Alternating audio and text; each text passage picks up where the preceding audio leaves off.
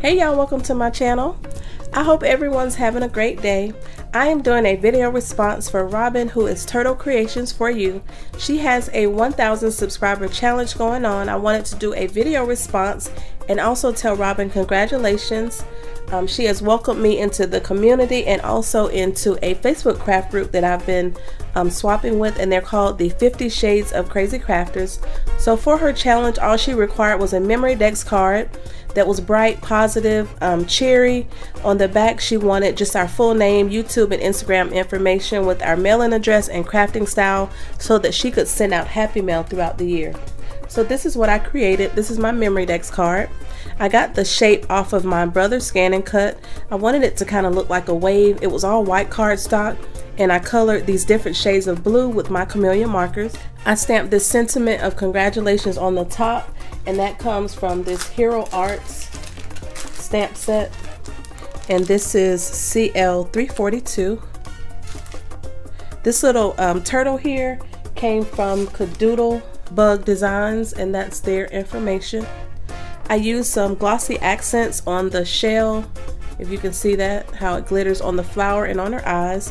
These little waves on the bottom come from a sticker set, and it's Jolie's Boutique, and it had the sand, the waves, and like some shells with some flip-flops. And I have some of the shells that I've cut out with the starfish on the bottom. I put some little pearls on her neck, and then I just did a action wobble on a top layer so it would look like she was swimming. And those are by Art Impressions, and they look like that. I got those from scrapbook.com. And then on the back, I did some green acrylic paint just to replicate the shell, because my label will go here with my information. And I got that using this stencil and just some acrylic paint that you can get from Walmart. And that stencil came in a 6-pack, in this pack here, and I got that from Walmart. And I don't have a memory dex punch, so I just did that with my hole punch and just cut up. This is the packaging for my memory dex, and this is one of those the sand castle part of that sticker pack, and it actually has little sand glued down there on the bottom. And this is the Avery L Treat Topper #2, and I just did that on some polka dot paper that I had in my scrap basket. I did it on the front and the back. So that's what my memory dex card will be packaged in. I'll also be gifting her this little doodad bag, and instead of just putting everything loose in the bag, I have it in these 2x3 little small plastic envelopes. And then I have more of that sandcastle sticker on the top, and this is another one of the Avery L Treat Topper dies, and this is the little flip-flop part of it.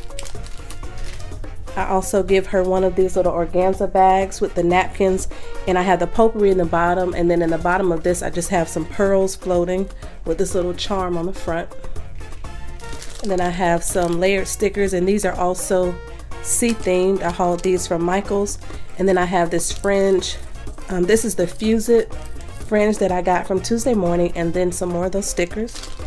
I also give her these little bags here in this glassine bag, and I did another one of the turtles. I also put some glossy accents on her shell, her flower, and her eyes, and I put some little pearls on her and put her on a little paper clip. And then in the glassine bag, I'll be giving her some of these little bags that I got offline. There's just several colors of those.